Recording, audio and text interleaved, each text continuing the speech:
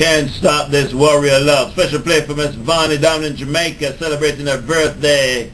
One of our internet lawyer listeners on 1360WKAT.com.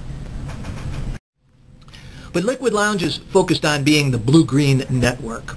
Essentially, it is a program that we're developing with environmentally oriented promoters, people who are producing radio, internet radio, websites, publications, to talk about the International Year of the Reef, the greening of places like Haiti. Did you know that 98% of the tree cover is gone from the country of Haiti? Half of the island of Hispaniola is lushly forested. Half of it has nothing. Operation Greenleaves here in Miami, oglhaiti.com, is interested in reforesting Haiti one tree at a time.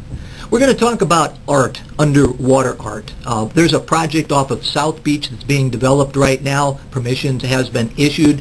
It's going to be the most unusual artificial reef in the world because it will be the first that actually spells out a message. The message is going to be, save our reefs. And it's tied into the International Year of the Reef, which is 2008. Beginning in January, governments in 40 different countries and several hundred different organizations have been focused on the water side, below the surface, because there's serious issues. July 7th through the 11th at the Broward County Convention Center, it's called the Coral Reef Symposium.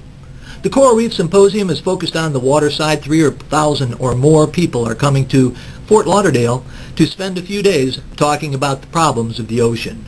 It's interesting because just offshore of Fort Lauderdale there's over 1 million automobile tires that were put down in the late 1980s as an idea for artificial reef development.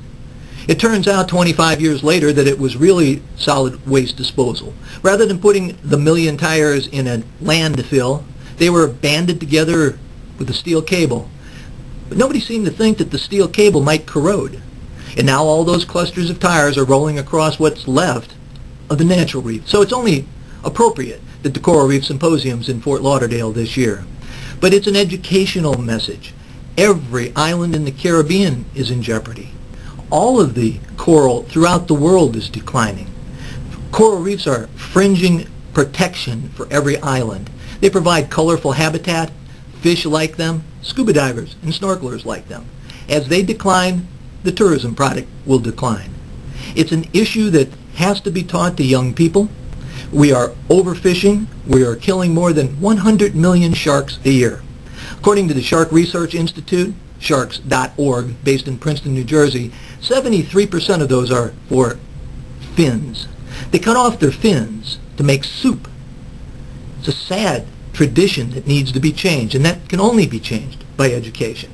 This is Liquid Lounge. I'm Ken English, and I encourage you to get involved with the BlueGreen Network. If you check out CaribbeanRhythms.com, there's a link that says Join the BlueGreen Network. At the other end of it is a little puzzle. It's a puzzle of a piece of art by Jacqueline LaFlamme, who lives in Hollywood. It's the Octopus Garden. It's essentially a symbol of the Artificial Reef Program, and it becomes a jigsaw puzzle online. So check it out, CaribbeanRhythms.com. I'm Ken English for Liquid Lounge. Until next week, Eddie, it's back to you. Thank you, Ken. You enjoy the rest of the holiday weekend, and we catch up with you next week. Hey, this is Eddie Edwards right here on 1360 WKAT.